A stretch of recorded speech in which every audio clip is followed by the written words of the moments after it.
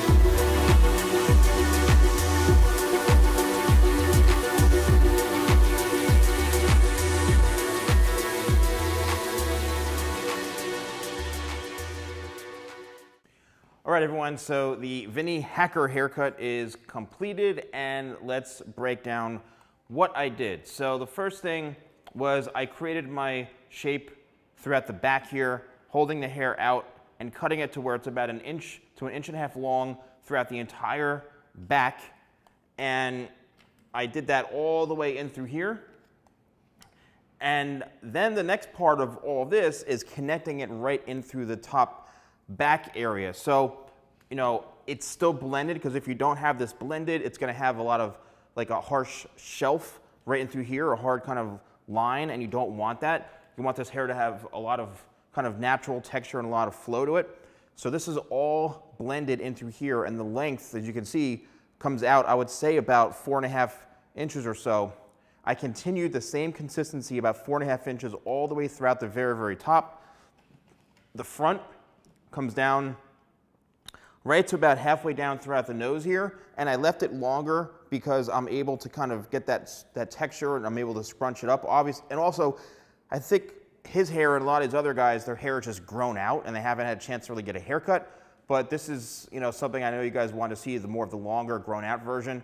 And then what I did is I rounded out the sides in through here and tapered a bit down in through the sideburn area, right in through here. So again, even though it's a bit longer and more textured on top, it looks very neat down in through here.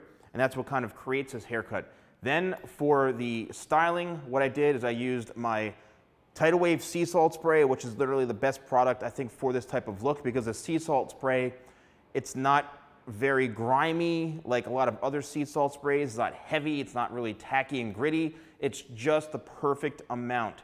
And I also used a diffuser on my Dyson Supersonic dryer, which really helps create a lot more wave. When I blow dried it, I did a lot of scrunching like this, a couple of twists, and let the heat just kind of just set that into shape. And then when I was done, you just go in now and just scrunch it, and here we have the finished result. All right, YouTube, let me know what you guys think in the comments below. Thank you all so much for watching. Don't forget to like, comment, and subscribe, and I'll see you next time for more videos with the Salon Guy.